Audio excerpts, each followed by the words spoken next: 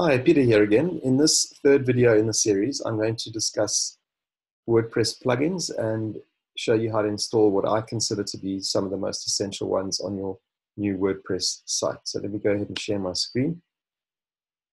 So here you are in the back office of your WordPress website, and I've gone to plugins, and it's showing me that by default, the default WordPress installation has installed Akismet Anti-Spam and Hello Dolly. Now there are some WordPress purists out there who will probably shoot me for this, but frankly, I don't think they are necessary.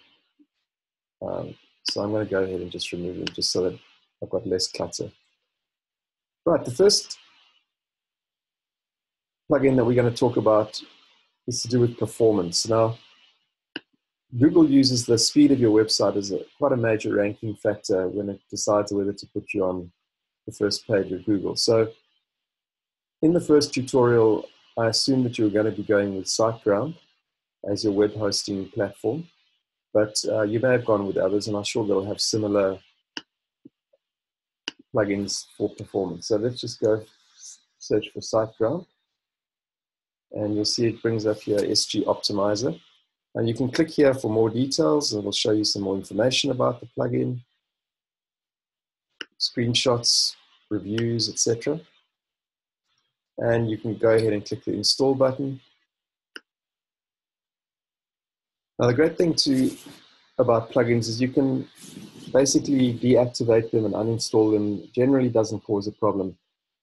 Think of your WordPress installation as your iPhone, then plugins are the apps, and apps add functionality to your WordPress website. So they really are an important concept. And there are thousands of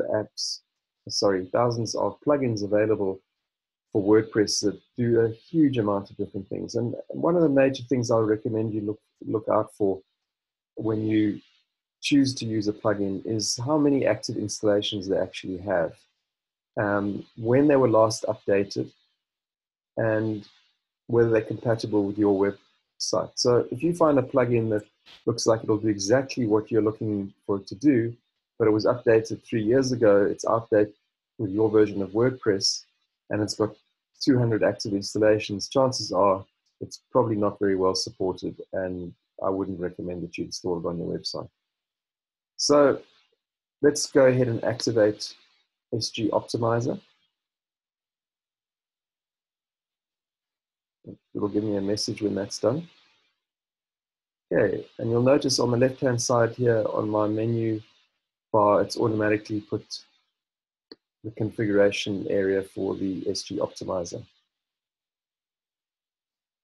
Now, if we look at these settings out of default settings, there are just a couple of them that I want to change, and I want to explain why.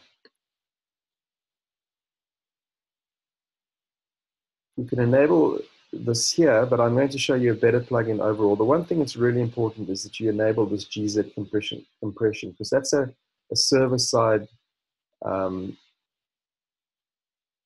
that needs to take place, and if you do it here, it just makes it a lot more simple. But don't enable any of these other options here. We're going to use another tool for that, and if you enable them in both plugins, then it causes conflict. So just make sure the GZ compression is optimized, and then we're going to talk a bit about HTTPS. Now, a few years ago, it was a big deal to have to install a secure certificate on your website. Now, thankfully, it's a lot easier, and it's for free if you use what I'm going to show you now. So, just move me out of the way there. Basically, a secure certificate is what Google is looking for. It wants to make sure that all sites are who they say they are. So let's go back to our cPanel, which you'll recall from tutorial 1. And if you go down here to security, you'll see Let's Encrypt. Click on that. And then you'll select your domain. And all you do is click install. Don't use the wildcard. I'm not going to go into the details of that. You just install that certificate. It takes a couple of minutes for it to become active.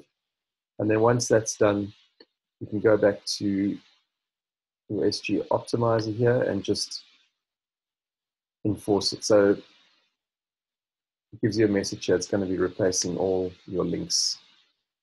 So just go ahead and confirm that. So HTTP is enabled. So now, no matter how people try and access your site, it will automatically route via your HTTPS connection. Okay, I hope that's clear. Now, let's go back to plugins over here and add new. The second plugin that I'm going to suggest that you install is Hummingbird. So just type into here, Hummingbird.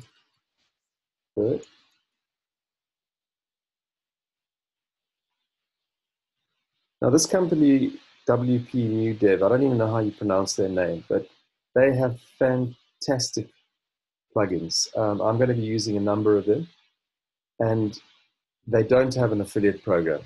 And the non-pro versions are all free, but I highly recommend that you upgrade to the pro versions if you can afford it.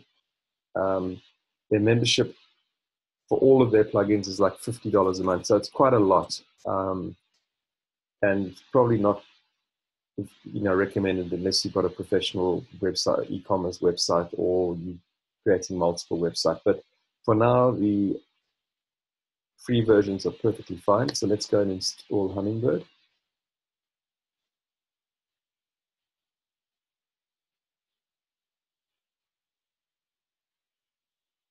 Takes a little while. Installed. Let's activate it.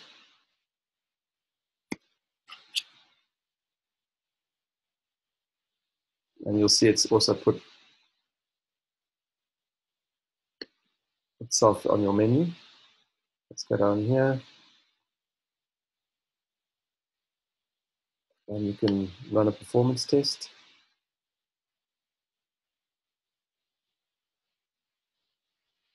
Obviously, the bigger your site, the longer this is going to take. But seeing as the site is brand new, this won't take too long.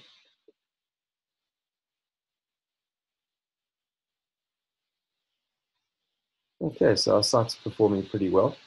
And then let's just go and have a look at what's been set up here. Gives you a whole lot of different suggestions. I recommend you go and activate page caching. Browser caching is already activated. And this plugin is more powerful than this SG optimizer. That's why I recommend that you don't enable all those other settings in the SG optimizer. So there's a whole lot more settings and there's a lot of information on their website, but basically this allows you to benchmark your website on a regular basis. 89 out of 100 is really pretty good. And then there are other suggestions you can go through here, but I'm not going to cover all of those in this. It's just I highly recommend that you install this tool. You'll see the GZ compression is enabled, that we automatically enabled in the SiteGround optimizer. As I said, that's a server-side thing that needs to happen, and that's why I installed the SG optimizer, because it allows you to do that without going and messing around on your server. Okay, so the next really important plugin that I want to talk about is called Smush. It's by the same team that made Hummingbird. So let's go to Add New. And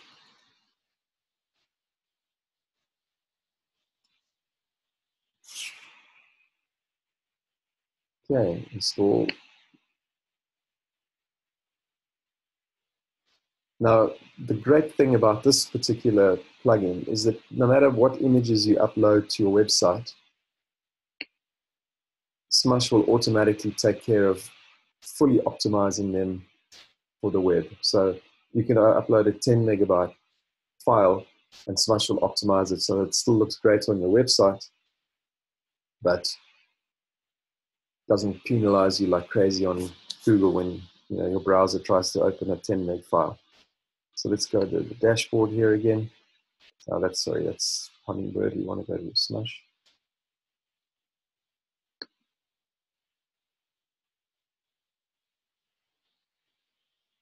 Okay, you just go ahead and begin the setup.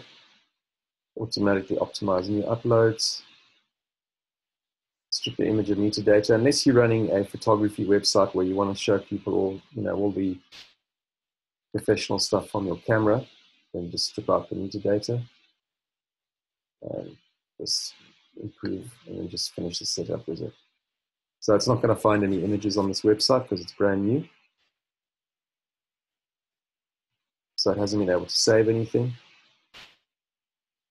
But that's all ready now. So now I can be confident that no matter what images that I upload, they're going to look great on the front end while still having my site optimized on the back end. The next really important plugin that I want to discuss is Forminator, also from the same team. So let's go and add Forminator.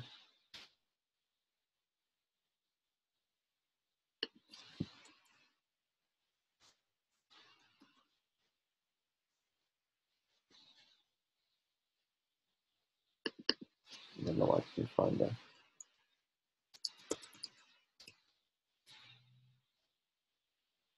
They're from the same team.